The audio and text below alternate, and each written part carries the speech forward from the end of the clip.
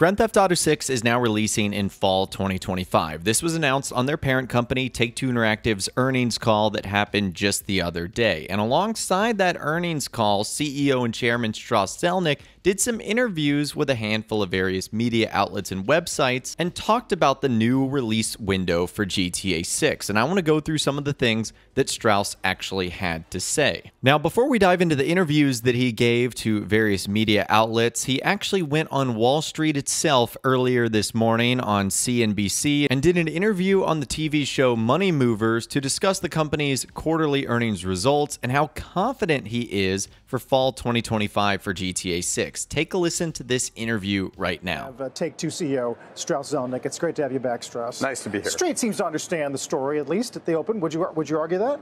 I think that's right, and it's a great story after all.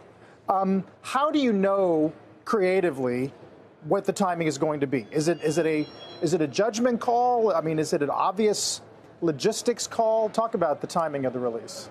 There are elements that you can actually measure. For example, the number of bugs in a title, and every one of us will make sure that we have as few bugs as possible before we launch. However, in the case of an extraordinary title for which there are extraordinary expectations, it's not really about bugs. It's about creating an experience that no one's seen before. And Rockstar Games seeks perfection in what they do. Perfection is indeed hard to measure. It really is more subjective than objective.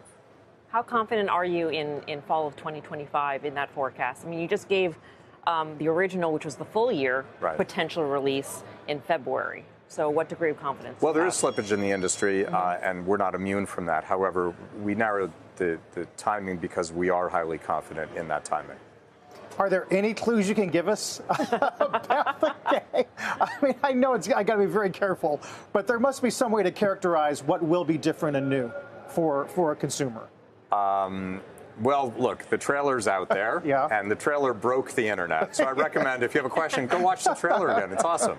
It actually does. It does tell you what's new and different. So really quickly, the very first thing he mentioned was sort of the rebound of their stock price. It dropped significantly after the initial announcement of the game coming out in fall 2025. But once the markets opened earlier today, they have skyrocketed back up. This is just sort of the ebbs and flows of markets and stocks and how things work, but he did seem pretty positive that it has rebounded. So at the very end, he got a little bit skittish, obviously didn't want to reveal anything, and I don't even know if he knows anything that would be considered breaking news, but again, he seems extremely confident in the fall 2025 release window. Something has happened over the last couple of months that has given him the confidence to say, okay, now it's going to be here in fall 2025 versus just being broad in saying 2025, which again, you have to consider is great news. And we begin with IGN. As Strauss Zelnick said this: we do feel highly confident that we'll deliver Grand Theft Auto 6 in fall of 2025. And that was his response when IGN asked him if there was a concern that GTA 6 may get delayed. And this is something we talked about in my video the other day.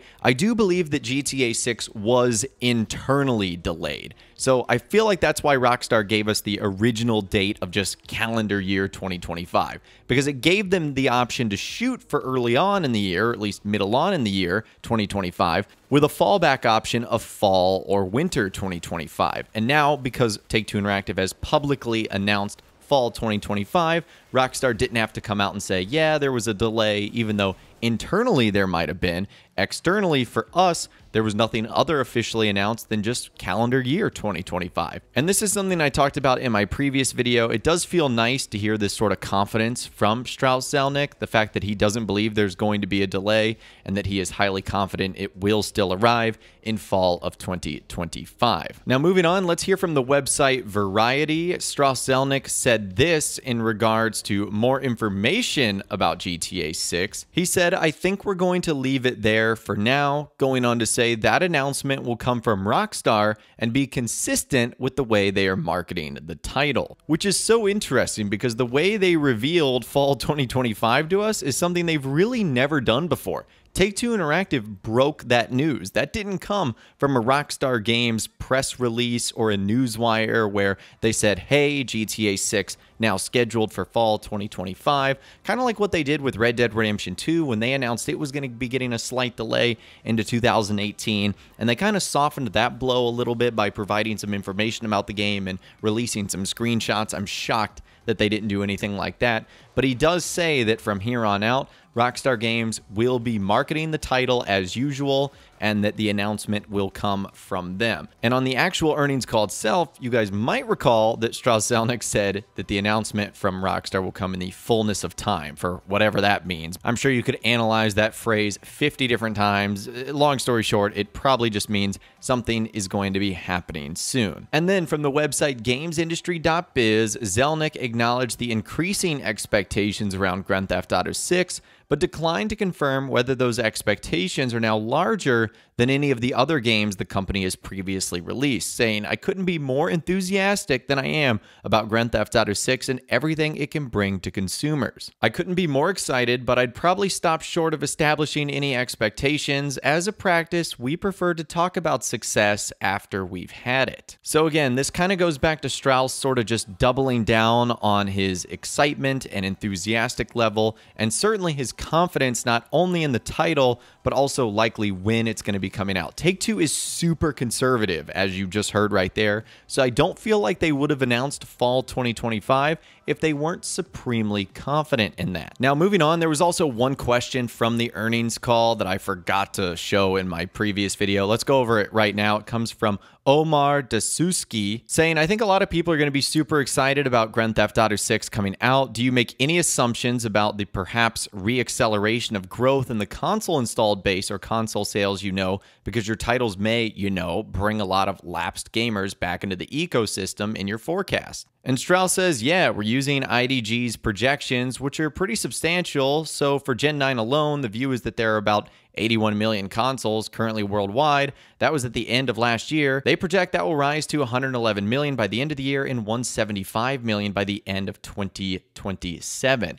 Now, we don't necessarily subscribe or not subscribe to those views, but that shows an awful lot of growth, and we do expect a very significant attachment rate. And that little interesting factoid right there might be another reason why Rockstar wants to get this out the door in 2025 as late as possible, because it gives that much more people the opportunity to get their hands on a PlayStation 5, an Xbox Series X or S, or a Pro version or an enhanced version of both those consoles. And at that point, it's just simple math. The more people that have those systems, the more likely they are to get GTA 6, which is more money for Rockstar and more money for Take-Two Interactive. And last but not least, where I want to end today's video is a statement from Rockstar Games insider TezFunds2, who's responding to someone talking about this entire topic. Well, I hope this isn't Take-Two putting pressure on Rockstar to release the game on said time frame. I really don't want to see a Cyberpunk 2, a good game behind a plethora of bugs and issues. And you know what else this type of pressure results in?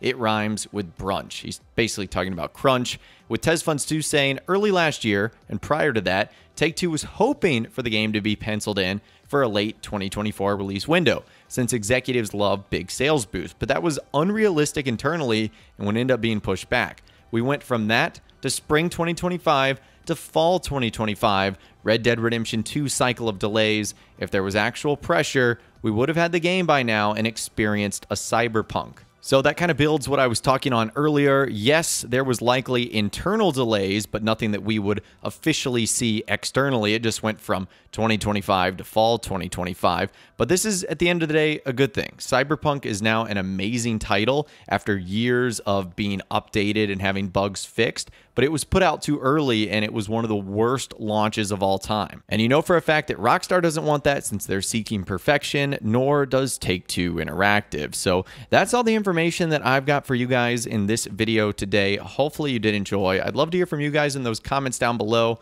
about Strauss-Zelnick on his TV interview, the comments that he made to various media outlets, and a whole lot more. If you guys did go to enjoy this video, though, a like rating would of course be awesome. And be sure to subscribe to my YouTube channel if you are new. You want to stay up to date on all the GTA 6 videos that I'll be doing here on my channel. And be sure to ring that notification bell as well. Sometimes YouTube just doesn't work, and if you ring that bell, you'll always be guaranteed to be notified when new videos arrive But of course, as always, guys, thank you all so much for watching. Take care, and I'll see you guys in the next video.